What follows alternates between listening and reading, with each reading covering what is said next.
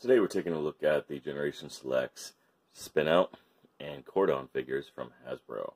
These are of course the repaints and minor retool of the Earthrise Sunstreaker mold.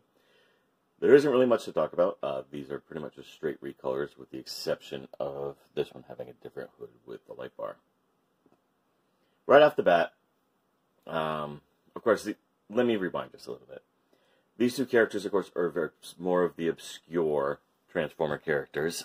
They date from the pre-Transformer Diaclone toy lines. The Sunstreaker toy that we eventually got in the United States for Generation 1 originally came in multiple colors. And as most of the hardcore nerds know, Sunstreaker was originally supposed to be the red figure. The red figure at Sunstreaker was supposed to be Sideswipe, and the yellow Lambor figure was supposed to be Sunstreaker. But we never got them in the Generation 1 toy line or cartoons. Only recently did we get Masterpiece toys, and these are the first mass-marketed action figures for these two characters. As you can see, they're identical with the exception of the light bar here, and of course colors. They are not perfect. They actually are very, very imperfect toys. I did see a lot of reviewers, as you can see I'm already playing here with Spinout here. A lot of reviewers said the hood piece fits better than it did on Sunstreaker. Mine do not. Mine actually kind of fit worse. And I've read that you can fix it with sandpaper, but I don't trust myself not to go overboard and ruin the figures. But as you can see, let's just go ahead and flip them up. The pieces don't sit flush. Now he does sit better, and that's because I've been working with it. This one, no matter how much I press down or try to manipulate it, it just refuses to line up correctly. The other big gripe, of course, here is on Cordon. He doesn't get the colored glass. You literally just get the clear glass and see inside and see all the robot bits. And it is kind of a... I don't really mind it as much in this mode than I do in bot mode. And just to show you, I'm going to show you with Earthrise Sunstreaker here. Now, my Sunstreaker does have the add-on kit made by JrcDesign. You can find them at ebay.com/str/JrcDesign. I only got this one particular upgrade kit, which was the spoilers and the one simple gun, which I really like. I know some people have knocked the gun saying it looks kind of bland, but I like it. It has enough gribbles, and it is what it is. But as you can see, they're all identical, barring the light bar and the customized ports. So let's go ahead and we'll take a look at them in robot mode. Alright, so now we have them both in robot mode, and as you can see here, they are primarily just recolors. There's nothing really new or exciting about these figures. They come with the same weapon, the spoiler/gun/shield, same body, different colors. The only exception, of course, again, is this one piece. And, you know, it is what it is. I understand Hasbro is trying to save money, and I do really think it's really cool that we got these figures. I just wish we got some sort of different accessory with them. And who knows, maybe Hasbro is going to do another accessory pack like they did with the Centurion drone. Go ahead and just take a look here at them. Let's go ahead, and you'll see right away. This will not stay in his hands.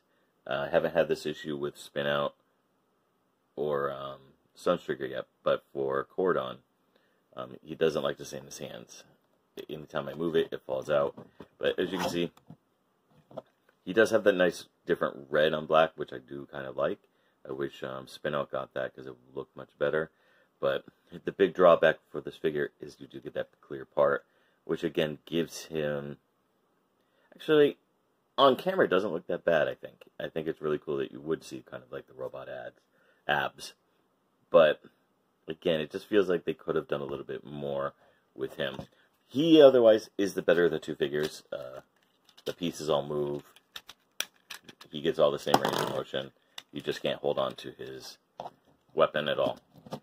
Spinout, on the other hand, as you'll see here, this takes quite a bit of force to move, which means I can't really pose him, and I'm worried about even manipulating him so that he doesn't break.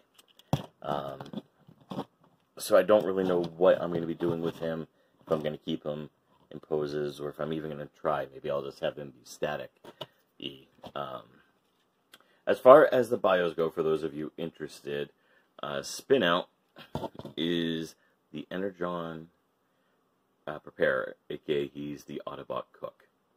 And Cordon is basically a soldier with no long-term memory, or short-term memory rather. It's kind of like that show John Doe that was on Fox in the early 2000s, or even that show that had Sif on it from Thor, blanking out on its name. But basically, he can't remember really anything in the short term, but he has all these really cool advanced skills that help him. And that's it for the bio.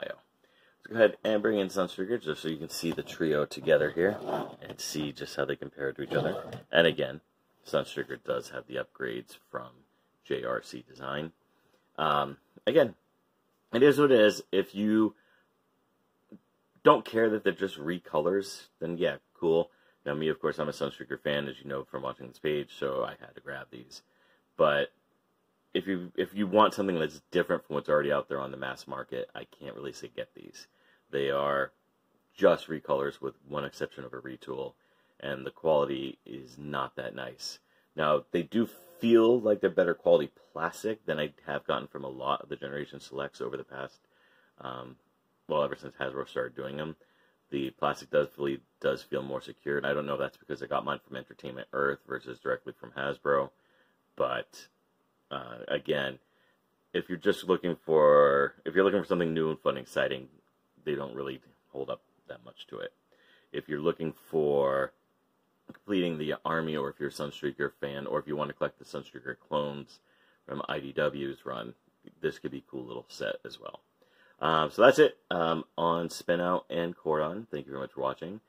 Like, subscribe, comment, tell me what you want to see, what you don't want to see. I do have some more Transformers videos coming out, and I will be putting up some Marvel figures as well.